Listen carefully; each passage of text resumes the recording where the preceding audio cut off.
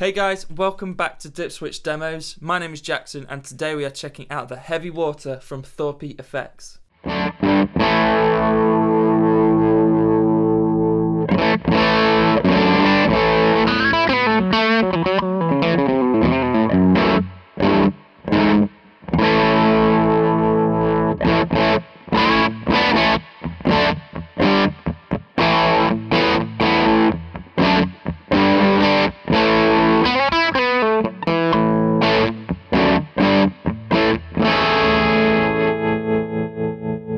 The Heavy Water is born from the Thorpy Effects Danish Pete signature overdrive pedal. Essentially, Thorpy got a lot of requests to release the boost side from that pedal into its own pedal. That boost circuit is pretty incredible. There's so much headroom and a really nice low end control, which really helps fatten up your signal, or also helps cut through a mix as well. That boost side maybe wasn't enough for Thorpy just to release a pedal just like that, so he's added a second side to the pedal. On the right hand side of the pedal we have the same circuit, the same boost circuit from the Dane, unchanged.